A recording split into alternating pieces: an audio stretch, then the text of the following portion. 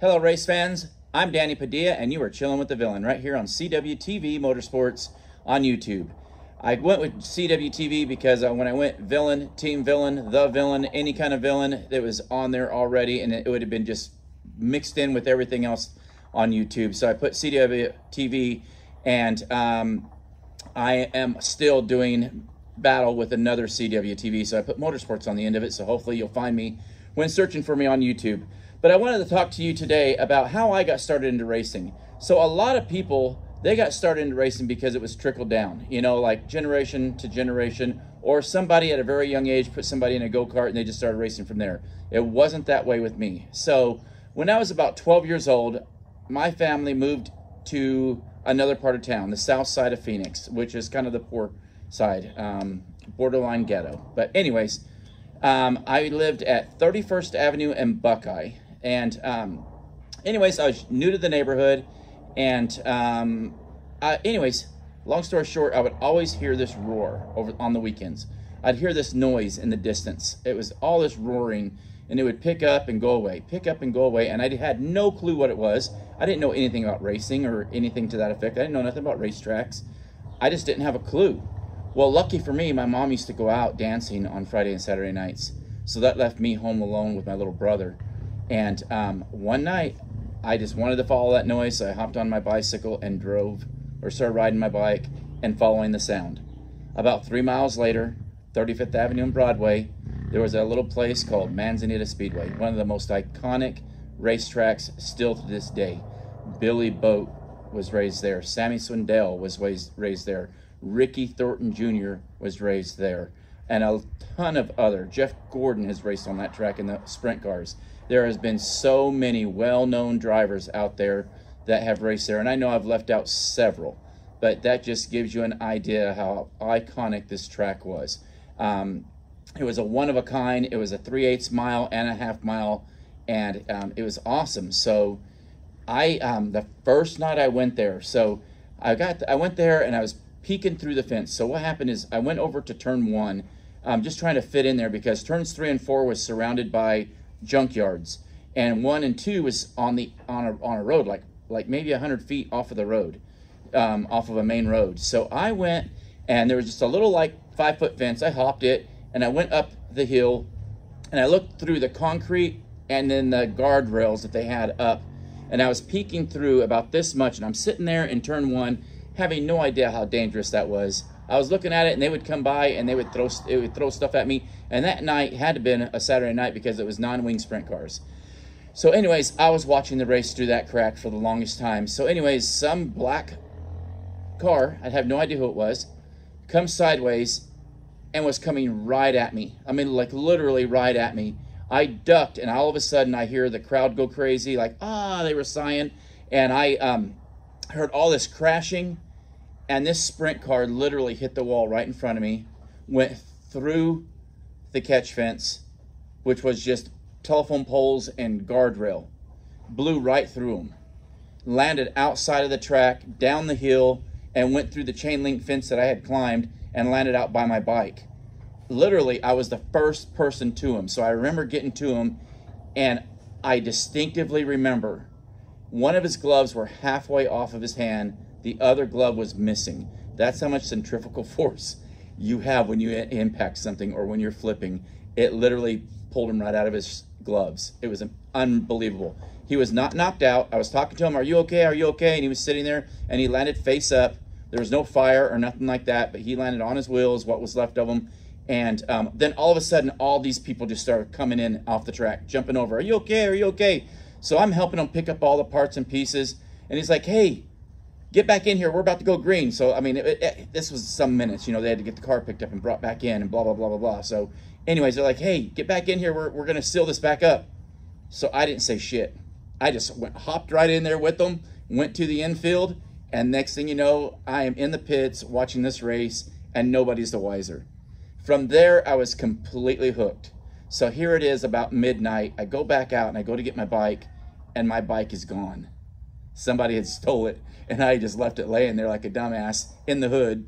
So of course it's going to be gone. So what do? I know my mom gets home around 1 o'clock, 1:30, and I'm at 3 miles away at around midnight or 12:30 or whatever. So I am hauling ass running home the entire way.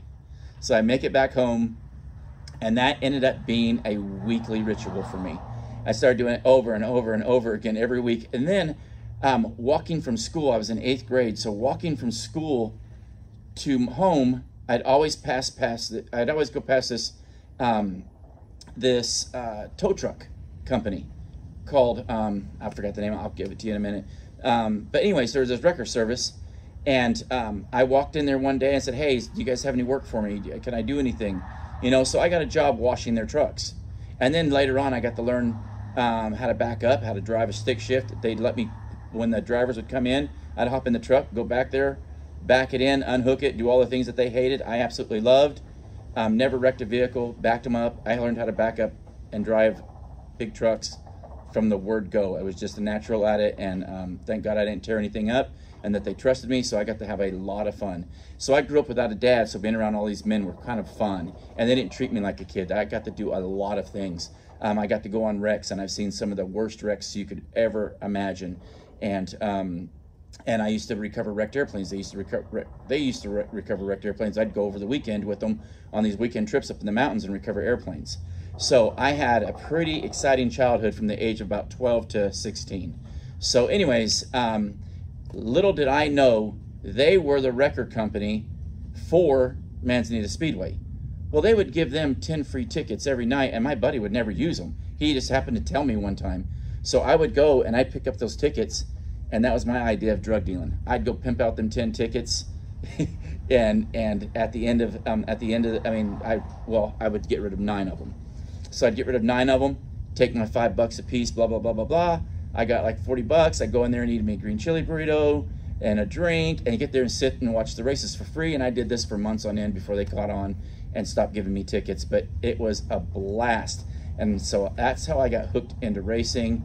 Man, I used to watch Bill Cheeseburg and some other well-known people that I just really was just at all with when it comes to racing.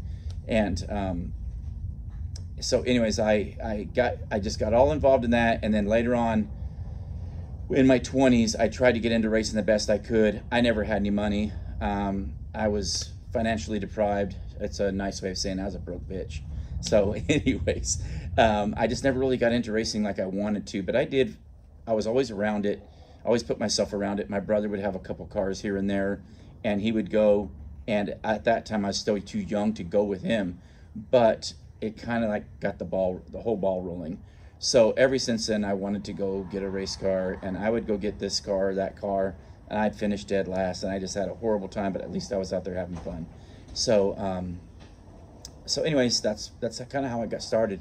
And then when I was 30, in my early 30s, I bought a car off of a guy named Larry Price.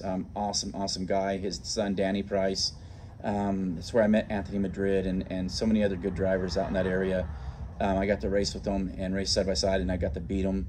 They beat me. It was a really good way to judge.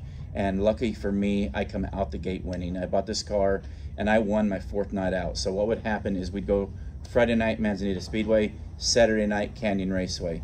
So I went Friday Manzi, Saturday Canyon. Saturday I was leading that race, my 2nd night out. I was led the whole race.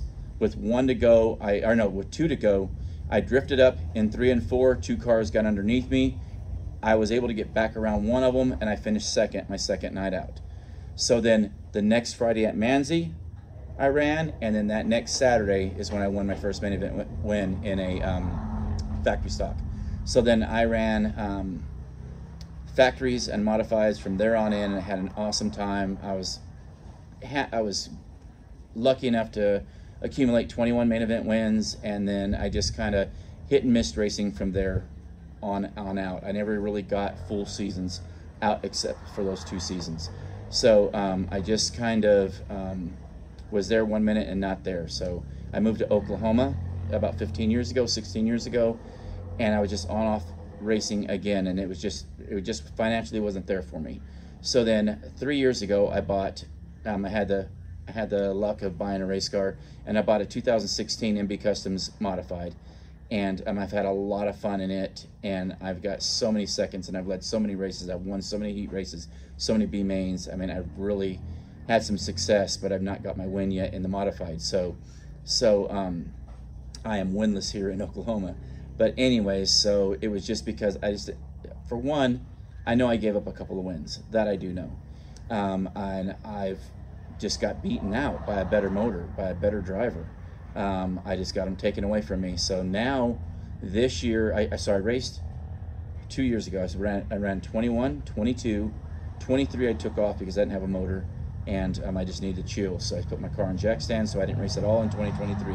So this year, the start of 2024, I was able to get a motor.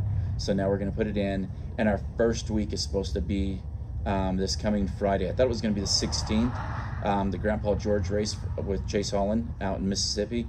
But I just found out, because I don't keep up with the news like I should, right here in my backyard, just 5 miles down the road at Tulsa Speedway, they are having their chiller race on the 6th. So my shocks are out at Integra, so I'm going to call them on Monday and see if they can get them to me by Friday. And if so, we're going to race Friday night. I will not have my wrap on the car. I just don't have the money for it right now, and that's fine. I'm okay with it, but at least we have a chance to race, and that's what we're going to try to do. So anyways, I would love for you guys, of all videos, I would love to know how you guys know me, if you guys know me, if you've met me from somewhere. I would love to know how you guys got into racing. That's just, to me, everybody's got their unique and interesting story. So this is one I want you to take the time out and put in your comments how I got into racing. I'd really love to hear your story, and I'd really love some feedback on it. But that's how I got started, and I hope you enjoy this video. Please don't forget to like and subscribe. That's really going to help me out a lot. I would love to get to 1,000 subscribers since I'm brand new, but it'll probably just take the slow road, and I have to pay my dues like everybody else. But anyways, peace out. Thanks for watching. I'm Danny Padilla, and you were just chilling with the villain.